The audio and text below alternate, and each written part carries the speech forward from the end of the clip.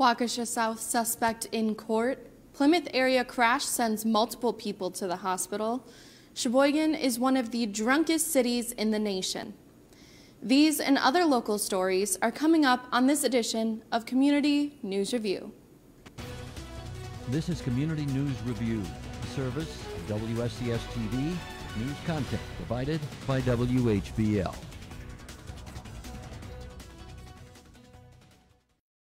I'm Maddie Pfister, and this is Community News Review for Tuesday, December 10th, 2019. National rankings are a popular point of conversation and usually not at all that important. But the 2019 report of the drunkest cities in the nation might be one of the most sobering of these rankings. According to the website 24/7 Wall Street, Sheboygan is the 12th drunkest city in the nation and one of the 11th Wisconsin cities that dominate that top 20 list. That is up from number 15 last year. The top four were all Badger State entries, with Appleton topping the list, following by Oshkosh, Neenah, Green Bay, and Madison. According to the report, 24% of Sheboygan adults drink excessively, compared with a national rate of 18%. Nearly 30% of driving deaths involve alcohol in this city that boasts over 230 bars, just over 200 per 100,000 persons. Multiple people were sent to the hospital Sunday night after a two-vehicle crash just west of Plymouth. It happened at around 8 o'clock at the intersection of J and E.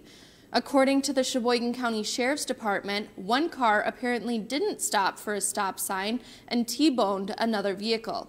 People from both vehicles were injured and taken to the hospital with non-life-threatening injuries. The accident still remains under investigation. A Sheboygan man is facing his 7th OWI after police found him asleep behind the wheel in an intersection.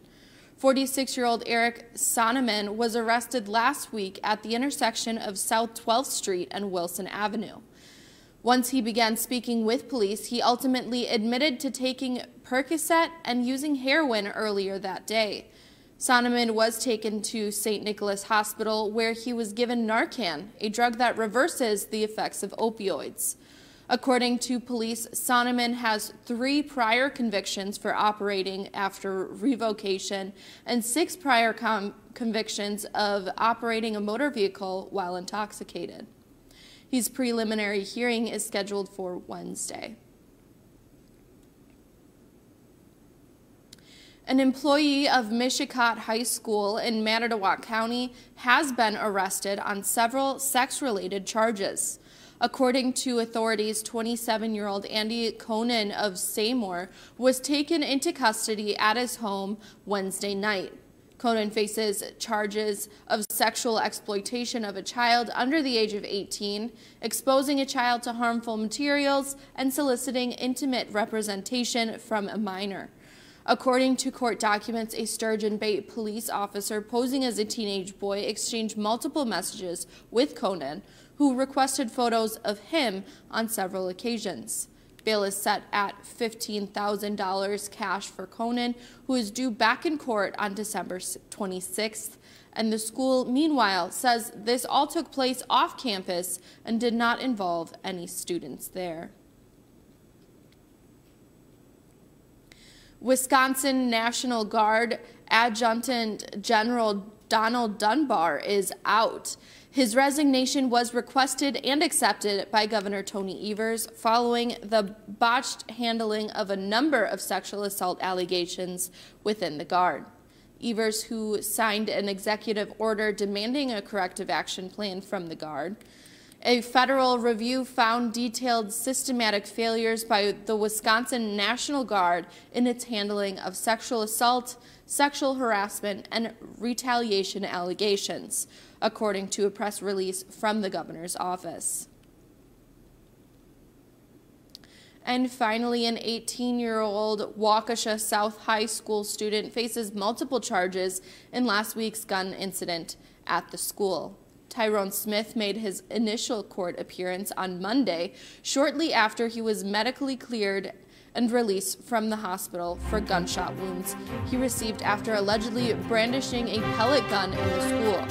A criminal complaint says Smith denied bringing the guns to school prior to last Monday and that he was tired of being picked on by other students, Smith said. He thought other kids would hear about this and be scared, and that he was sorry and now knows it's wrong. He is due back in court next week for a preliminary hearing. Charges against Smith include second-degree recklessly endangering the safety and obstructing an officer. And that is our report for today. Join me again on Thursday for more local news and information on Community News Review.